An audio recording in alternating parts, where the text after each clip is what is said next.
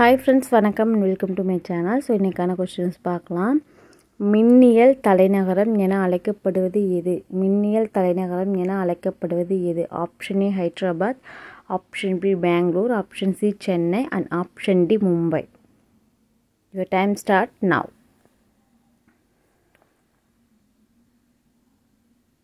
Answer பார்த்தரலாம். Answer option B Bangalore. அடுத்த question, Tata egg நிறுவனம் அமைந்துள்ள இடம் எது? டாடா எக் நிறுவனம் அமைந்துள்ள இடம் எது? Option A Jamshedpur, option B Bhilai, option C Bangalore, option D Durgapur. Your time start now.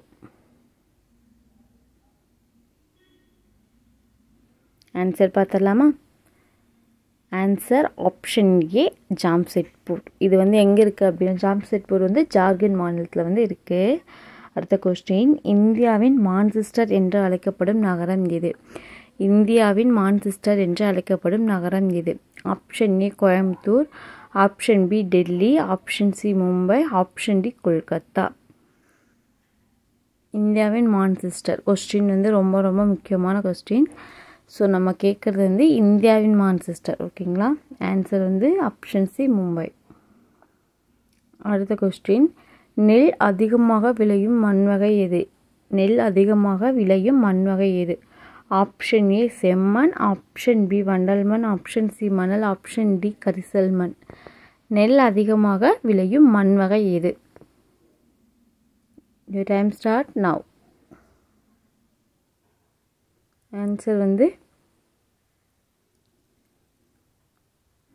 Option B வண்டல் மண்ணில் தான் நெல் அதிகமாக விளையும். அதுக்கு அடுத்தது பார்த்தீங்க அப்படின்னா monoxide.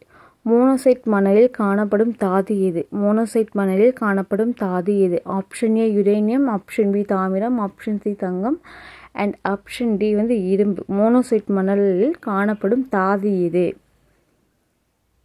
Your time start now. Answer பார்த்தீங்கன்னா யுரேனியம் தான். மோனோசைட் மணலில் காணப்படுறது பார்த்தீங்கன்னா யுரேனியம்.